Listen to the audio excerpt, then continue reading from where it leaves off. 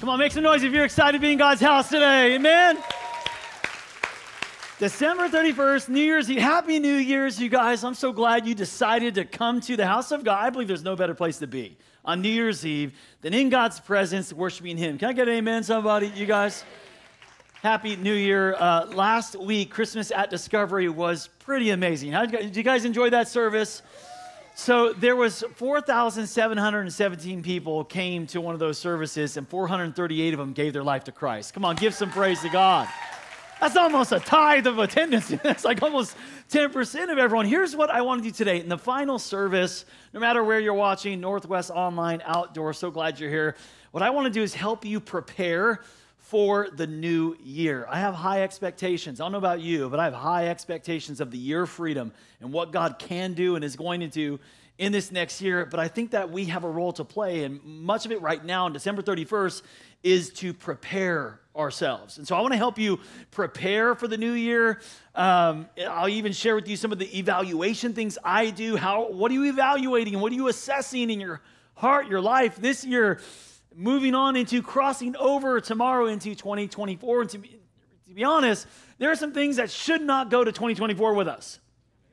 There are some things that need to be left here in this year, December 31st. Leave it here, and we'll talk about that as well. But first, one of the first things that I want to talk to you guys about, and one of the things that we do to prepare ourselves for the new year, is 21 days of prayer and fasting. If you've been here at Discovery, this is what we do every January. We begin the year in prayer and fasting. So I want to teach about this for a little bit before I get into like evaluating and how we're going to move over and cross over into the new year. But our 21 days of prayer and fasting starts next Sunday, January 7th through the 27th.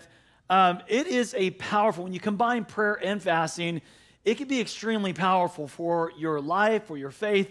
I'm telling you, if you've never done it, go on this journey with us and just see what happens when you actually align your life with prayer and fasting and I'll talk about that, aligning it to God's will. Acts chapter 13, verse 2 says it like this: while they were worshiping the Lord and fasting, here's what happened. The Holy Spirit spoke.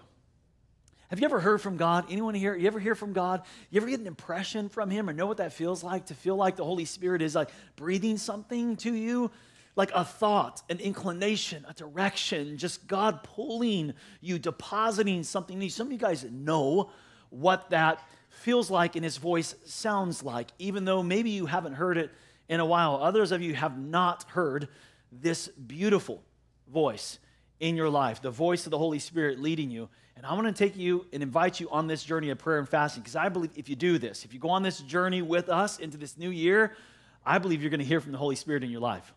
And it's going to be like a now word. It'll be something very specific and personal to you, like God like He always desired to lead you in your life. Not for you to like wander and wonder, but for Him to like lead and guide and give you direction specific to you. Like to your life, to your marriage, to your career, to your move, to your dating life, to your whatever. Like God wants to speak into it, but sometimes we're just not ready to hear. So here they are, they're worshiping, they're fasting, they're in the right place, and the Holy Spirit speaks to them and says, hey, I set apart for me Barnabas and Saul, and that was a word that was in season for them, but you got a word in season for you that God wants to get to you.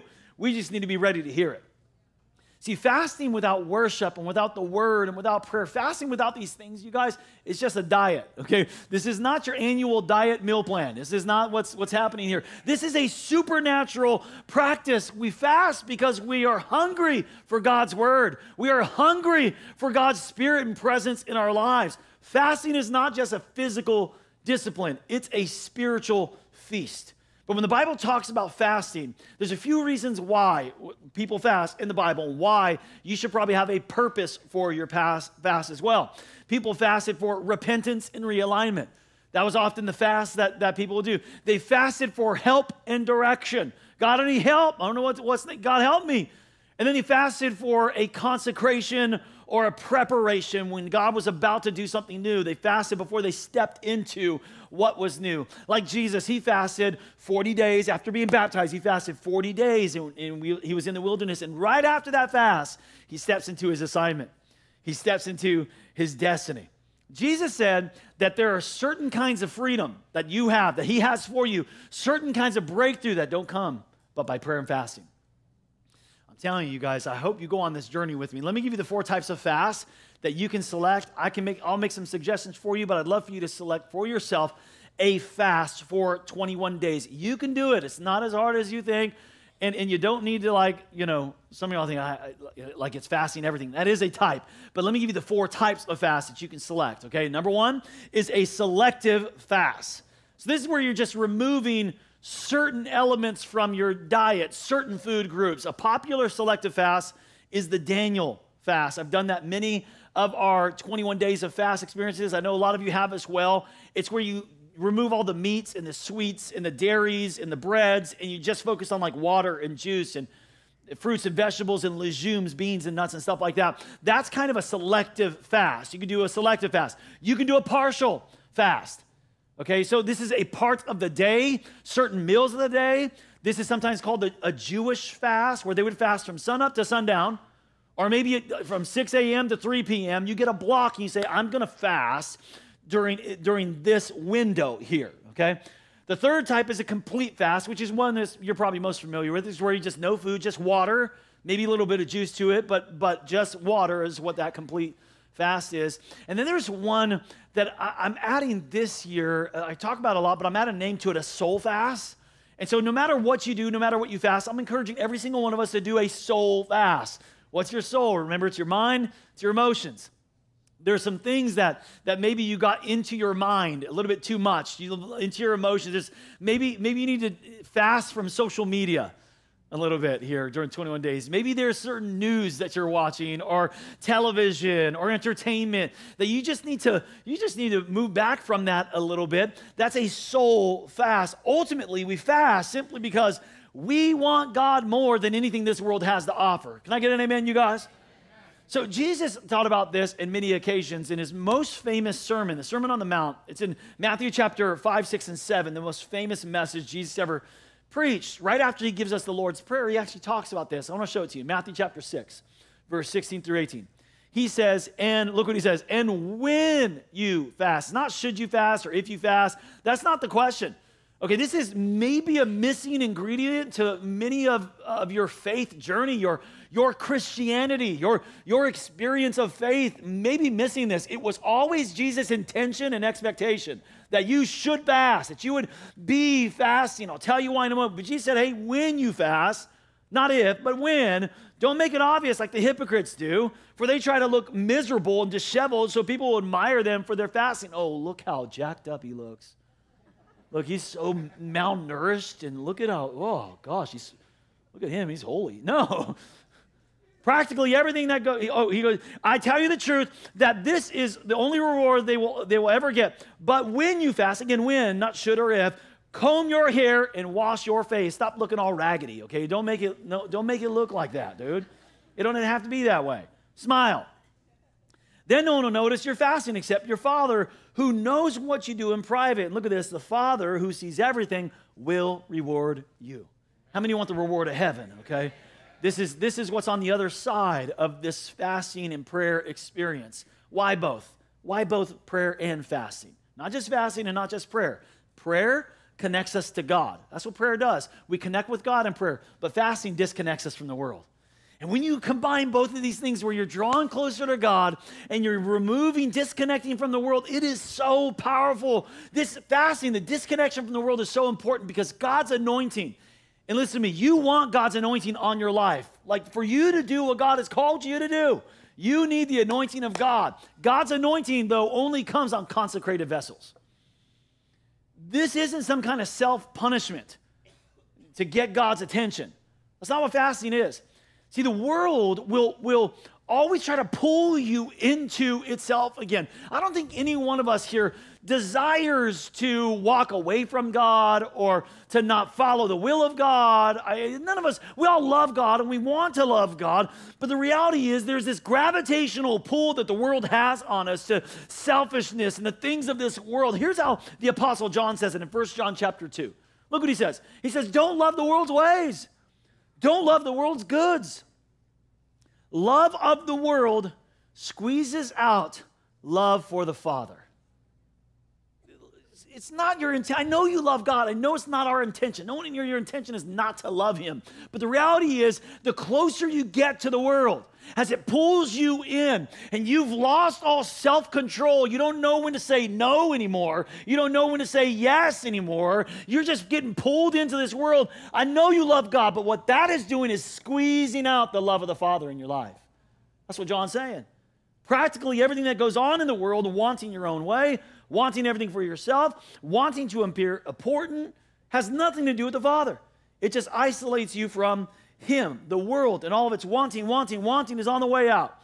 But whoever does what God wants is set for eternity. It's this desire, want, pull. See, we were all created like God. God is triune. He is a Trinity, Father, Son, and Holy Spirit.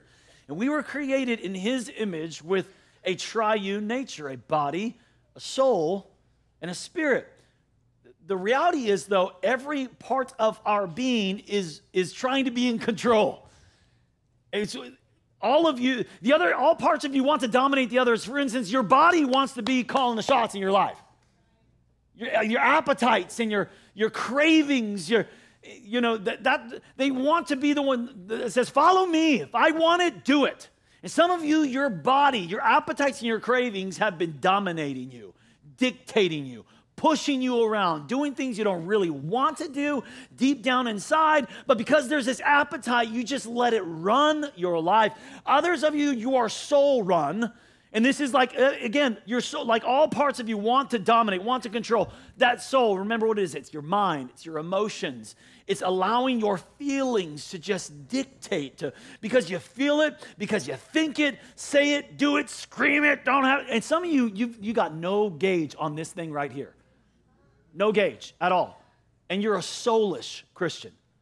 You're an emotional. It's dominating and dictating your life. See, what fasting does is you disconnect yourself from the world. It puts the Spirit back in dominance in your life. And that's, I'm telling you, your best life, your best year, the best version of you is when your Spirit's in charge, not your body, not your flesh. The best version of you, the best husband, the best mom, or the best wife, the best leader, it's when your spirit is in charge, not your emotions. So what fasting does is it kind of gets this back in alignment. Fasting, it fosters alignment with God. Let me teach this real quick, and then I'm going to give you some evaluations and talk to you about some things that we need to leave behind this year. But there's 4 things that fasting will help you align as you start to move into the new year and the new thing that I believe God wants to do. 4 things. Number 1 is this: fasting aligns your posture. And this is where it starts. This is why beginning the year, like with 21 days of prayer and fasting, I think is so great, so pivotal to the rest of your year, because it postures you. It like readies you. It gets you in the right position for God to actually speak and for you to hear. Ezra 8:21 says, I proclaim the fast so that we might humble ourselves before our God and ask him for a safe journey for us and our children and all of our possessions. We're going to humble ourselves before God. That's what we're going to do. That's what fasting is. It's humbling. Okay, God, 2024, your will, not mine. I don't want to go through another year of wandering and trying it my way. I'm posturing myself in alignment with you. I humble myself before you, God. Your will be done on earth as it is in heaven. Not my will this year, but yours. Fasting aligns your posture to that of God. Fasting aligns, write this down, your resolve. You're going to need that this year. If you're going to stand the test, if you're going to cross the finish line, if you're going to finish the race, like in your relationships, your marriage, your ministry, your family, your work, your health, it needs resolve. The Apostle Paul says in 1 Corinthians 9:27, he said, I discipline my body like an athlete, training it to do what it should, because it doesn't want to do what I want it to do. How many of you know what I'm talking about? Okay, my body doesn't do what I always want it to do. So I got to beat this thing a little bit, man. Not physically, I'm not like masochist, but you got to like discipline this thing so it's not dictating and dominating. That's what he's saying. Otherwise, I fear after preaching to others, I myself may be disqualified. See, there are some things, here's what you need resolve, you guys. There are some things that you need the resolve to say no to this year. Like, so you need the resolve to actually say, I'm not doing that no more. No, I'm not having that in my life. You need some resolve hey, check this out. You need some resolve to say yes to the right things. Because you want to, you have a desire to, but what you need is the resolve to let your yes be yes and your no be no. Okay, that's what we need. That's what fasting does. It not only gives us posture, but man, it gives us power, resolve. Number 3, fasting also aligns your focus. Your focus. I remember one year we were doing a fast. It was actually during the 21 days of prayer and fasting. And one brother was very new to Christ, new to faith. And he said, Pastor Jason, I was talking to him outside. He's, Pastor Jason, I'm going to do this thing. I've never heard fasting before. I'm going to do 21 days. He said, I'm fasting weed, Pastor, 21 days. I was like, well, that's good. Praise God. So happy for you. Woo.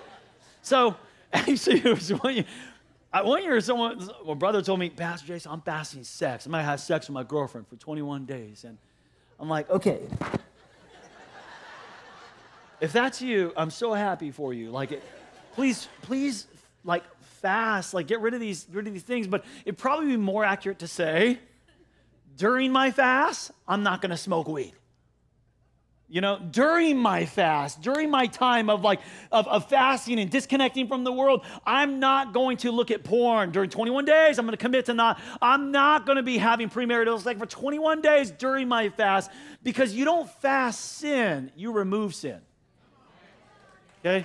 So, but if that's you, you're in that boat, I'm with you, bro. Give it 21 days. Let's go. Kick that thing, dude.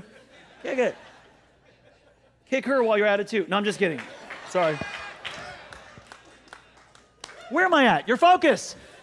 Your focus, okay.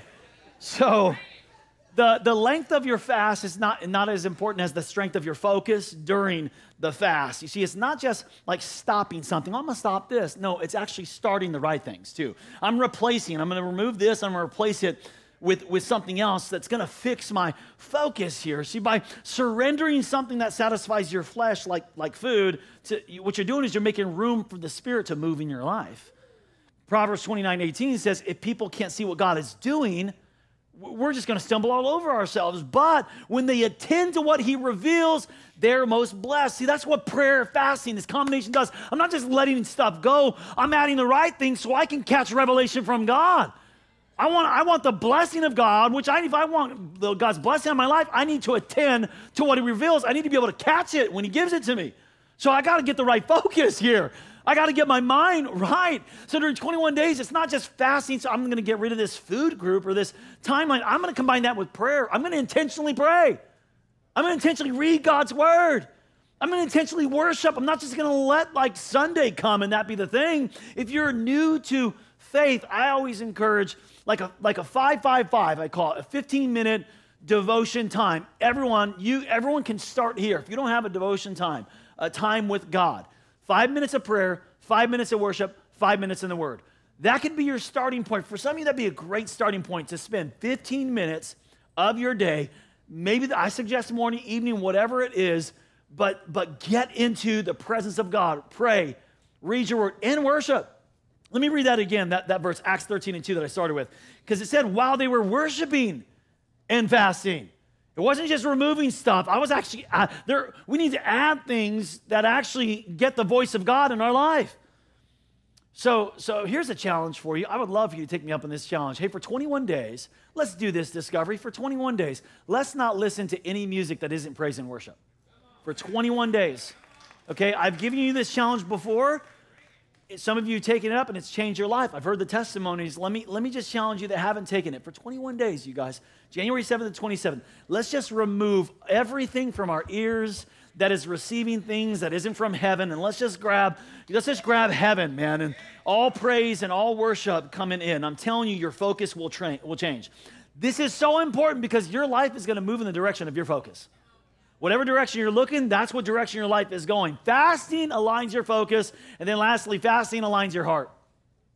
And this is look, God is sending, listen to me, he's sending seed to you. He's sending you what you need to accomplish what he wants you to accomplish.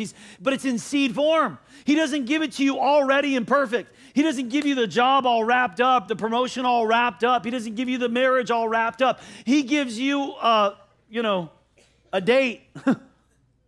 He gives you an opportunity for the promotion, an opportunity to prove yourself. It's in seed form. I'm telling you, God is giving you seed. The only thing that's going to prevent you from receiving fruit from it is your heart. It's the posture of your heart. Is it ready? Is our heart ready? And fasting is going to till the soil here like many other things cannot do as much. Fasting can. Joel chapter 2 says, even now declares the Lord. Even now, when Joel was writing this, they were so far away from the things of God, pagan worship, idolatry, children's sacrifices, all kind. You think you're far away from God? These people are far away from God. But even now, listen to me, I don't care how far you are. I don't care what you did this year. It was a good year, mess up year, whatever. You may went as far, further than you ever gone before. You went back to things that you never said you would go back to. You said, I'll never do that again. And you did it. Even now, declares the Lord, return to me with your heart, with fasting and weeping and mourning. Rend your heart, not just your garments. Here's what he's saying. Being sorry is not the same thing as repenting. I want your heart. Don't just be sorry about it. Like, dang it, man, I'm so mad at myself. No. Your heart. Rend your heart. Return to the Lord your God, for he is gracious and compassionate, slow to anger and abounding in love, and he relents from sending calamity. I want you to join me on this journey, you guys. Next Sunday, we'll begin it. 21 days of prayer and fasting. But as we look ahead, I love what John Maxwell, he says, experience isn't the best teacher. Don't you agree? Experience is not the best teacher. If it was, everyone with experience would be better, and they're not. You'd be better because you're older, and you're not better just because you're older. No one's better just because they have experience. Experience isn't the best teacher. It's evaluated experience that's the best teacher, right? It's what I evaluate. What am I learning from this year, this experience? What am I evaluating from it? And there are some things that I do every year. It actually begins for me in Thanksgiving. November timeline is when my evaluation begins. I actually begin by going over my phone and my photos, and I go through the entire year slowly and look at my year and just analyze, God, what do you want me to learn about this? What was there, God? And I look through my entire year, starting in Thanksgiving, and I do that to have gratitude, but that actually helps me start to analyze my entire year. Here's some questions for you to start to ask yourself beginning today. I'd even encourage you to separate yourself a little bit today, or even sometime during this week as we're getting ready for 21 days of prayer and fasting. Ask yourself 3 questions. I'm just going to help you give some evaluation tools so you can go into the new year ready for a new thing God wants to do. 3 questions to ask yourself. What one thing, if it got better, would make the biggest difference? Well, this is such a great question. Even for you business owners in here, if you're a leader or a business owner, this is a question that'll change it'll help set you up your business for the next year, your marriage, your life. What one thing, if it got better, would make the biggest difference? Because the reality is you can't do everything, but you can do something. Where's your energy going to go? What one thing? See, I got this bucket here as an example. It doesn't matter how much water I put in this bucket. It's leaking out the lowest slat. It doesn't matter how much of God you get and the Word of God you get and worship nights you get. It doesn't matter. If one of your slats is lower, you'll never be full. So where in your life is the lowest slat? For some of you, it might be your marriage. Man, we just don't pray together. We don't have a solid marriage. I feel like my relationship with God is good, but my marriage, that's like a low slat for me because that's where the enemy attacks. For some of you, it may be your work, it may be your habits, it may be your health or something. Like your health needs to get in alignment finally with God. Like, man, that's the low slat there, man. I love God, full of God, but really this is a limiting factor in my life. It doesn't matter how much you get poured in if it's going out the lowest slat. So another way to ask that question is, the second way, is to say, what am I not doing that I should be doing? And what am I currently doing that I should stop doing? I'm just trying to give you now some ways to evaluate so that you can not just get through 2023. not just have the experience, because the experience ain't doing nothing for you if you don't evaluate it. It's evaluated experience, you guys. And so what I did is recently here, I created this and modified what I'm calling like a dashboard, like 12 life points on a dashboard. And y'all, your life has a dash, like your car has a dashboard. You look at it, you go, okay, I get a kind of like the health of my car. I got my gas, I got my oil. It's about as much as I know about cars right there. I don't know. There's other things on there, other dials that are on that thing, right? You got 12 dials on your dashboard that I want to give you. They're not in your notes, but if you want to take a picture of these or something like that, here's what I'm encouraging you to do. At some point today, even this week, look through this list and ask yourself, how am I doing really? Maybe what you need to do is set some goals for the new year according to your dashboard. Maybe write down one sentence for each one of these and say what you're going to do in the new year to be healthy, like in my faith life, my relationship with God. That's my prayer, my word, my Bible, my worship life. How am I doing here? Hey, let me encourage you to do this. Give yourself a grade for every one of these. A, B, C, D, or F. Why they skipped E? I don't even know, man. But they go to F. Your faith life, your marriage life, my relationship with my spouse. If you're not married, make this your dating life, your family life, your office, like your job or your school, your digital life. That's your time on your devices. Does that need to change? Analyze that. Like look at the actual time. Go to the settings. See how much time you're actually spending on that thing and evaluate it and make the shifts. Is that who you want to be? Is that the direction you want to continue to go in the new year? Your ministry life, that's your purpose in life. Some of you are like, well, I'm not in ministry. Yes, you are. If you're a Christian, you're in ministry. Are you serving God through your purpose? Honestly, there is no place for any of us to do nothing. Every one of us can do something, okay? So how is it then? Is it A, B, C, D, or F? Your financial life, that's all your earning, spending, saving, giving. And honestly, that's the proper order is opposite of that. It should be giving, saving, spending. Okay? So how are you doing with the resources God has entrusted you? Are you tithing? What about your unstoppable commitment? Are you being generous? That's your financial life. Your social life. Your time with friends. You need other people in your life. Some of you need other people. You got the wrong people. You need the right people in your life. Analyze it. What grade are you giving yourself? Your attitudinal life. Do you got the Tigger attitude? You know what I mean? Like, I can do it. I can do it. Yes, I can. I'm going to have gratitude, right? Not going to dwell on the past. Your creative life. Your dreams, plans for your future. For me, it's writing. I know this next year I'm going to spend a lot of time writing. It's just what God has put a season in my life where I'm writing more. Mental life, my mind and my thoughts, right? My emotion even. What am I allowing into my mind? What's influencing and controlling my life? What's my thinking life that? Some of you got stinking thinking. You need to figure it out. 12, your physical life, your body, your exercise, your sleep, you eat. These are just a dashboard, some dials for you to evaluate your year so you can not just go through it. All of us went through it, but did you actually grow through it? Okay, because y'all went through it. We go through it, but not all of us are growing through it. And I just want you to grow through it and go to the next level in this next year, okay? Here's the big question, really.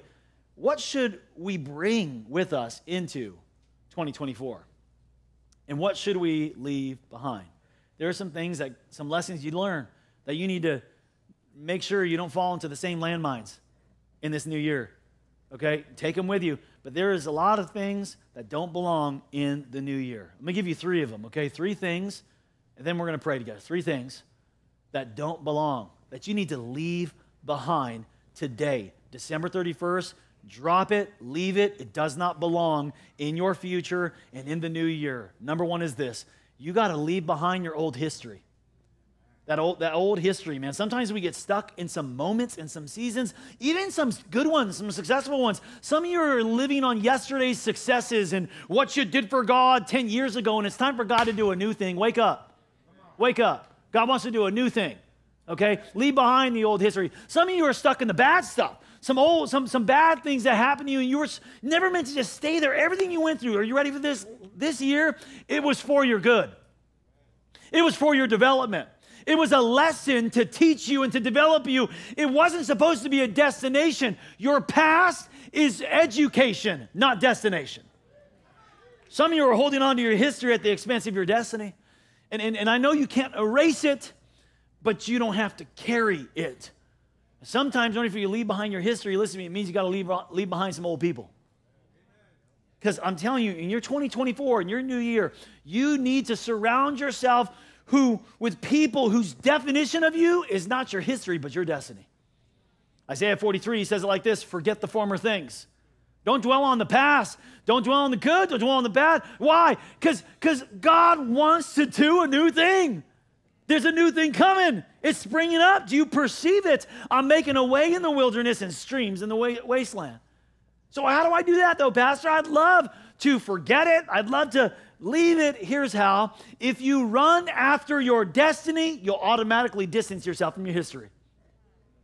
Are you hearing me, church? You've allowed what happened to you and your past experiences, whether they're good or bad, they paralyze you. You need to get your feet moving again. If you run after what's in front of you, you'll escape what's behind you. Amen. Just get moving. Leave behind your old history. God's going to do a new thing. Number 2, leave behind your old hurts. Some of them came from this year. Some of them came from a while ago, and you've been carrying them over every year, carrying it over. Now, this one is a process that God wants to get involved in, and I would love for you to invite us, your church family, into the process of working through your hurts this next year, of navigating through, letting some stuff go, the things that have attached to you, some people who let you down. So you were disappointed big time. You had some losses. You took some L's. You grieving some deaths that have happened, whether this year or in the past. You're still carrying the weight of that in your heart. A relationship was broken, was lost, and it's a hurt that you're still carrying today. The Bible says in 2 Corinthians 5, therefore, if anyone is in Christ, the new creation has come. The old is gone, and the new is here. And some of y'all need that. You need new. All this from God, who reconciled us to himself through Christ. God is bringing us back to himself. I was reading this book here recently called The Road Back to You. It's by the guy who created the Enneagram. He's actually a Christian and a pastor. He had a really successful ministry, got to a really tough place in his life because he said yes to everything. He was addicted to pleasing people and thought too much about what people thought about him and really wanted to please the people around him. And so he said yes to everything. He said yes to them and accommodate everybody. And he got to a place in his life and his ministry and his marriage where he was burnt out. He had to let go of the church, he had to back away from everything. And he came back to this place of like, who am I? What am I even called to do? And he went through this journey and developed like a personality profile through it. That's where we get the Enneagram. But he discovered, like, God, I drifted so far away from your design for my life. And so he wrote this book called The Road Back to You to find out who God really called him to be. And some of us who are here, you've been hurt, but you can't stay there. And some of us, God has been drawing us back to who he's called us to be, and he's trying to develop the authentic you, not the you that's trying to impress your dad, the you that doesn't care about winning everyone's approval, the you that isn't detoured by your old history and your old hurts. Those things God is actually using to get to the authentic you. We got to leave behind the old history and the old hurts, and some of you need to take a road back to him. Allow him to reconcile you, bring you back to himself this year. And number 3, this one's huge. We need to leave behind some old habits this year. Leave it behind today. Don't take it with you. Don't take some of that old history. Don't take your old hurts. Don't take some of these old habits. Now look, we all have some. I got some, you got some. Okay? And the Bible is very clear. Listen to me. You are not slave to your habits. Those can change in Jesus' name. You can be free from those things. Your habits are not your identity and they don't define you. There is freedom for you in the power of Jesus. But one of the primary ways that God does this is through prayer and fasting. I'm telling you, if you go on this journey, if you take this journey with me, I believe God can get you some freedom in your life. Isaiah 58 verse 6 says, is not this the kind of fasting I've chosen? To loose the chains of injustice and untie the cords of the yoke, to set the oppressed free, and break every yoke. In other words, to take those things that have become habits in our life and break the yoke. It set us free. Like, I need to get away from some things, man. I need to get away from some foods that I've said yes too much to. I need to get away from some things I've just been watching, some news and some things. Like, I'm too jacked into certain things, man. I need to break some habits, man. They can't come with me. Some old habits that cannot come with me into this next year. Now, look, none of us can go back in time in 2023 and change some stuff and make some stuff right. If you dwell on that stuff, though, they'll continue to dictate and dominate your life. But I like to say it like this. I can't go back and change the beginning, but I can start where I am and change the ending. And that's the invitation today, December 31st, New Year's Eve. I want us all to step into a new year, a year I'm calling the year of freedom. God has freedom for you this year if you'll take the journey. Hey, thank you for watching the Discovery Church YouTube channel. Don't stop here. Join the Discovery Online family every Sunday. Subscribe to this channel so you don't miss a single video or live stream event, and share it with a friend. You can also support the ministry by clicking the Give button to help us continue to reach people around the world for Jesus Christ. Thank you again for watching. Go love God, love each other, and change the world.